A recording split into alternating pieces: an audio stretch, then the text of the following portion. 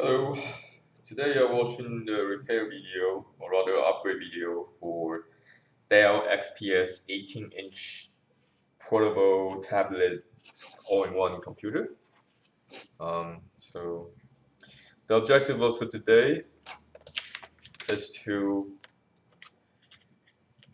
transport and putting this 256 gigabytes of solid-state hard drive and see if we can put it into this all-in-one tablet from Dell. Again, this is the Dell XPS 18.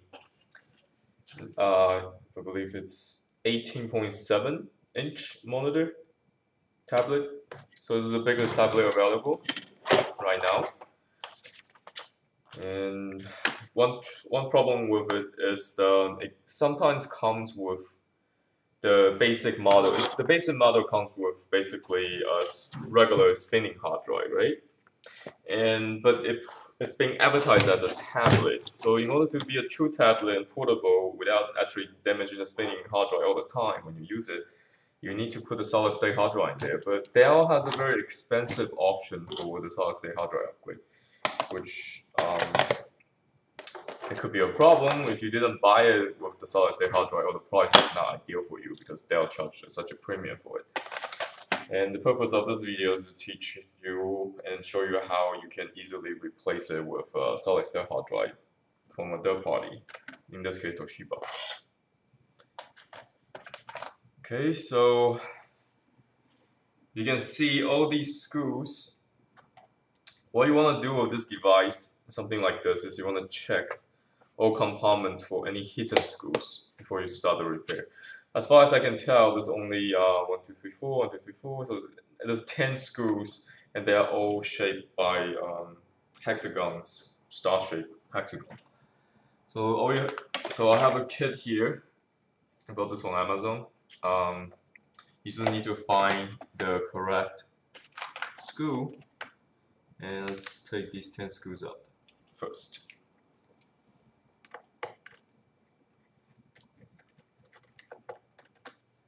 What I would suggest you to do is to get one of the CyberDoc magnetic mat.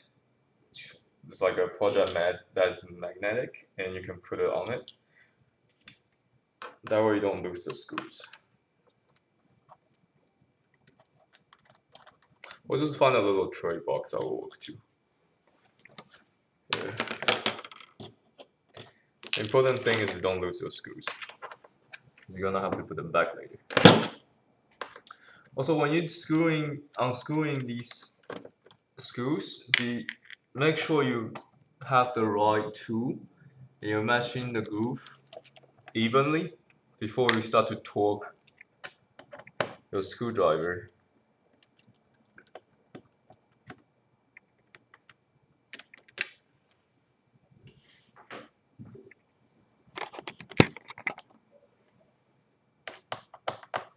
That's why you won't permanently damage the screws that you're working on. Okay. This is my first time opening XPS. Probably the last time. I'm not expecting to do this again.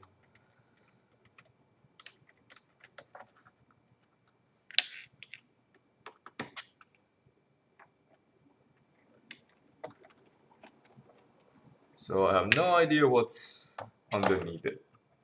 I don't think anyone done this yet. So this is not really a good way to find out what's underneath, since no one on the internet has opened the Dell XPS 18 as far. So alright, so I removed all the 10 screws. I'm trying to see if this case just pops up on its own without any resistance. So far, I don't really have any luck. I think it has something to do with this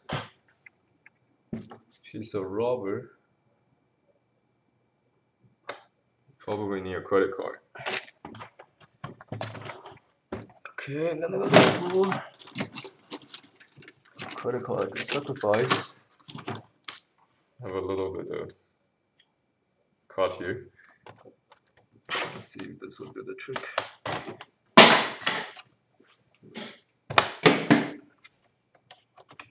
Okay, so one thing I noticed that this thing pops open on its own.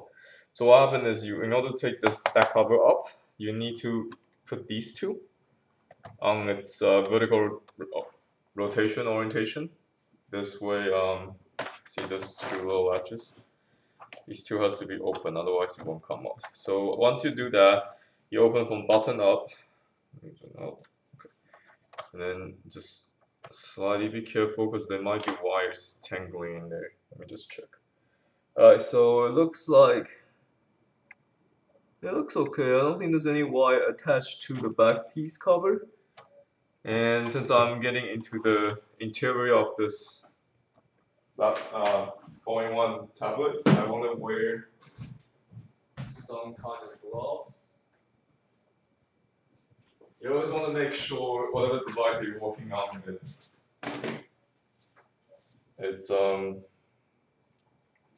the battery is off, and you're wearing some kind of. I prefer nitride glove. If you're allergic to nitride, you can always wear latex.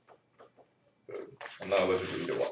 Alright, so you also want to ground yourself. There's three ways that I know you can do this. One, you can attach yourself to some kind of metal wire that goes to a ground unit. Second way to do this is to touch your grounding unit. In this case, your computer will do it if your computer is made of solid metal, since your computer's the power supply is grounded. And the third way would be like I just did, wearing gloves. But you still want to touch a metal piece to ground yourself. Going with gloves. Okay.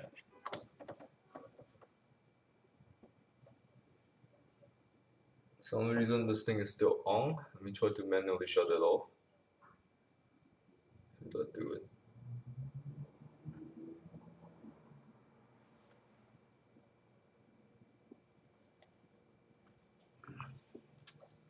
Power button is here, and just keep holding it and holding it. So that should do it. It shuts it off. Okay, now I want to take the top cover up. There's nothing, like you can see in the video. Once you remove the 10 screws and leave these 2 foot upward, there's nothing stopping this back cover from being removed. And once you removed it, let's see what's inside here. So the date here says 2013, 09, and 18. So this laptop was assembled and manufactured in September 2013. It's kind of funny, this is like a mush over here. I guess they stamped it wrong and then they stamped a new day on. Okay, so I wonder what this is. Okay, so this is just the door for the SD card. So the door, you don't want to break this, and you want to be careful because the spring looks pretty fragile. Other than that, there's not much to it. This is that's it. That's inside the cover. Looks a little bit like the all-in-one unibody MacBooks. Okay, since everything is made in Foxconn, I'm assuming it pretty much looks like a Mac, early model of Mac. Foxconn design. I recognize the FPC connector here. There's 4 of them. These connects to, I'm guessing, the touch screen, the digitizer. And there's a lot of parts in here. There's 2 ginormous battery. Wait, is it 1 or 2? I think. Let's see, is this in battery? I don't think this is actually. I'm not sure. Maybe there's 2 or maybe there's 1 battery in here. This one says Dell 69 watt-hour. Let's see, where does the battery connects to? Okay, it looks like there's 2 of them. It's pretty big, so the entire thing basically is half weighted by battery. That's impressive. And the hard drive is here, which is where we're gonna get to. I sometimes really don't understand why they would do this. I guess cutting costs. Everything in here looks fantastic. Everything is pretty and compact. as light as they can be at the price, but somehow they decided to put in a traditional spinning hard drive instead of solid state hard drive,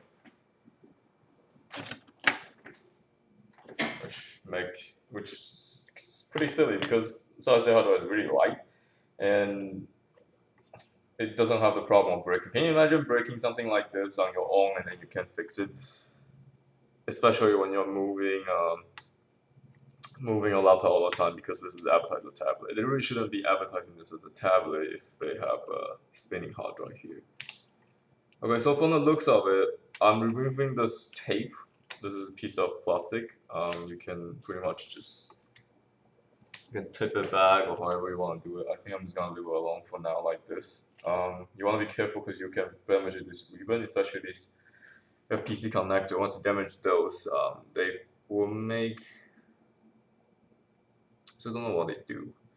They'll pretty much make whatever that the digitizer uses, I'm guessing. This is digitizer. And also it's interesting that there's a fan here for this unit. This fan goes right on top of the CPU. Okay, so the CPU is right here. Alright, I'm going to remove this screw so I can show you what's underneath.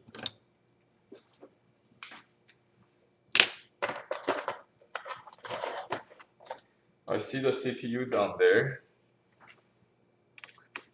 I'm also curious to find out. I'm guessing the CPU is dedicated. It's part of the board. Yeah, it is. It's soldered onto the board. So this is the CPU here, and there's a heatsink, that copper heatsink that goes to this fan, and this fan is its purpose to cooling off the CPU. I guess this is necessary, and it's okay to have a spinning fan inside a tablet. That I don't mind too much. What I mind is really the hard drive. And what's interesting on the board is that, as I can see, some of the coils and capacitors, they come from the same manufacturer that make iPad components, which will make sense. Again, these things are assembled in the same factory as iPad and Foxconn. But what I found interesting is how the engineers use similar parts. I guess this is really no different than buying a PC or a Mac, huh? One thing I found, well, now I just found it interesting, is these gears. These are actually pretty complicated gears and spring for this little foot to be more functional. So that's good. Okay, so what I'm gonna do now is I'm gonna take some pictures. Let's see if I have enough battery on my camera to do this. Okay, very good.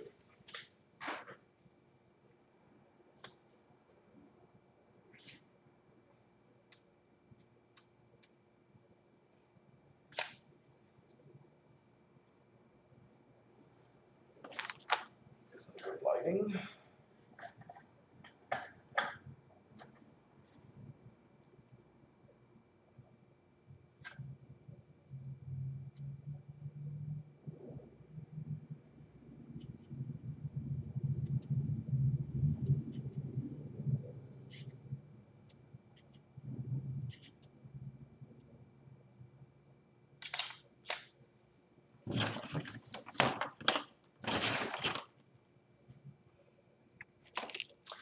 I think I may make a school mat for this particular model because it looks pretty complicated with a lot of screws. I do want to remove this piece of plastic though because it's kind of in the way, so I'm going to do that.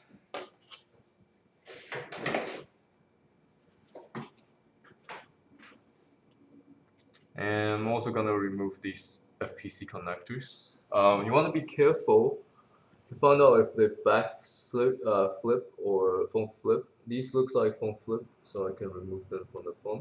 As such, just flip them. Now you can see, just flip them this way. Be very, very careful because once you break them, there's really no good way to fix it. You just have to replace. There's a way to fix it. It's just very painful. I don't really want to do it. Alright, this thing is being blocked. Okay, so this piece comes right off. This piece of plastic. And I'll just find my screwdriver. Try breaking my camera. And there's a screw here. You want to release this screw.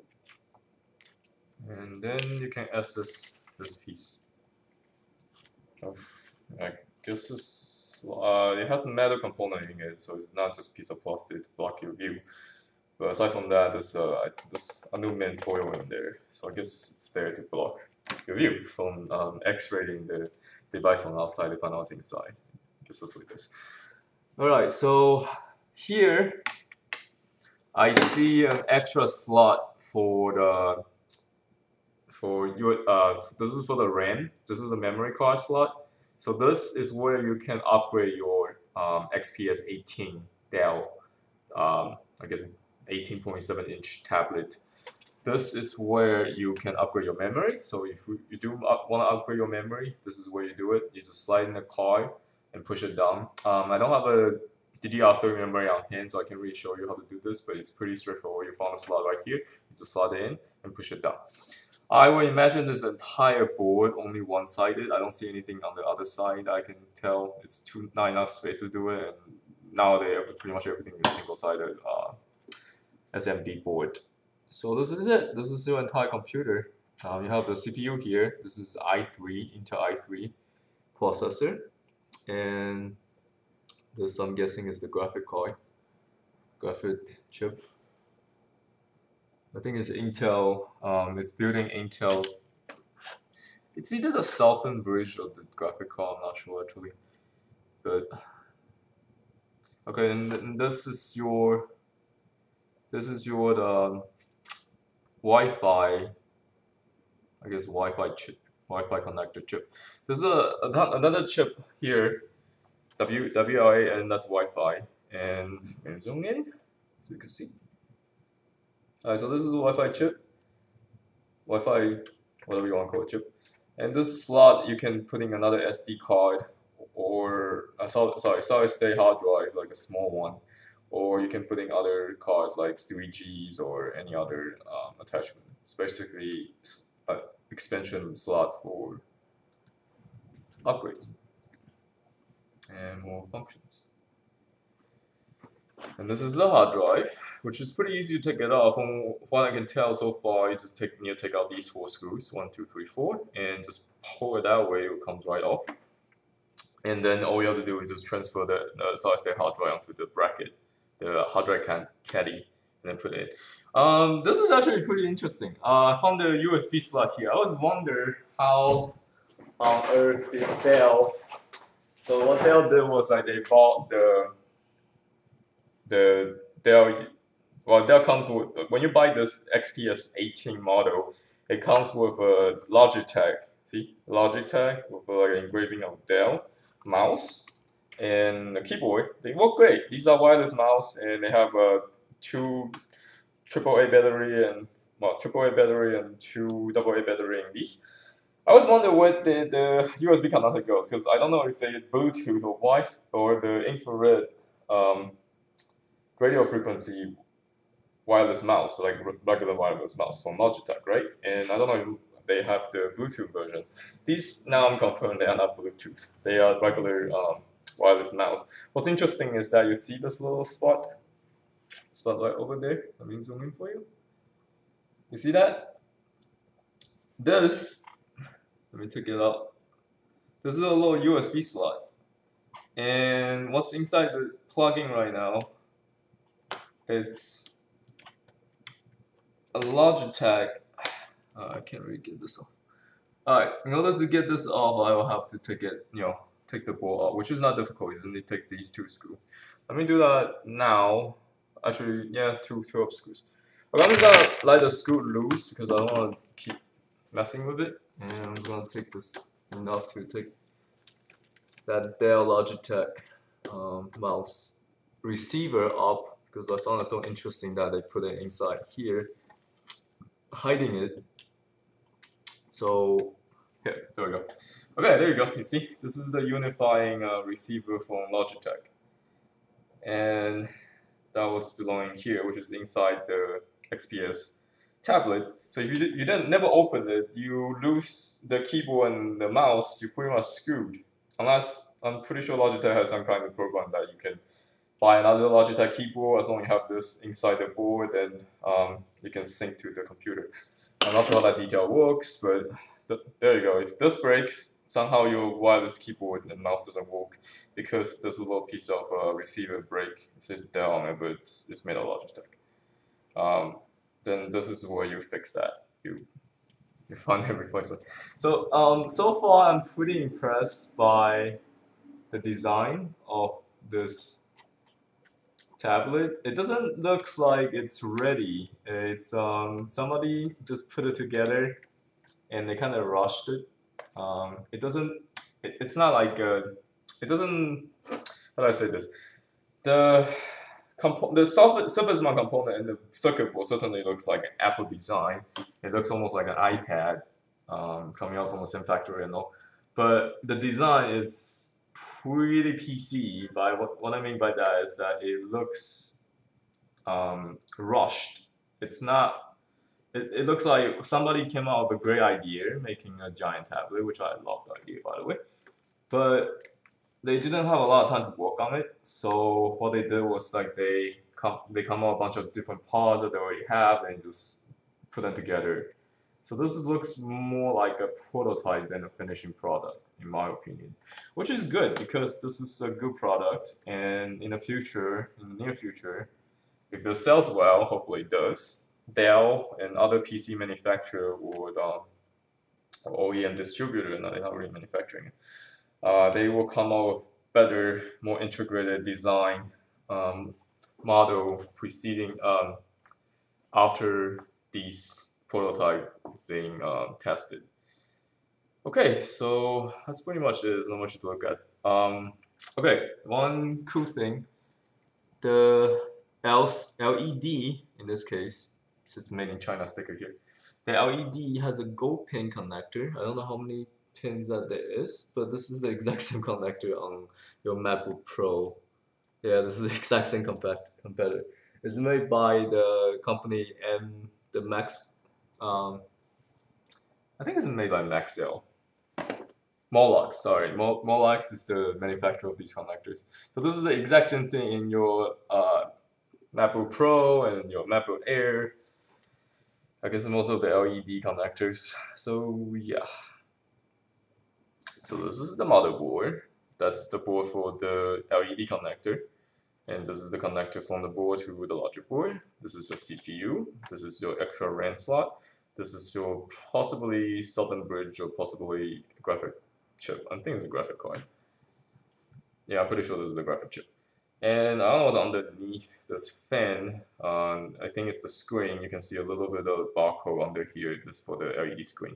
There's two huge batteries. And there's a little port, USB port here that's connecting to the speaker. The right speaker of the tablet and the left speaker of the tablet is two separate.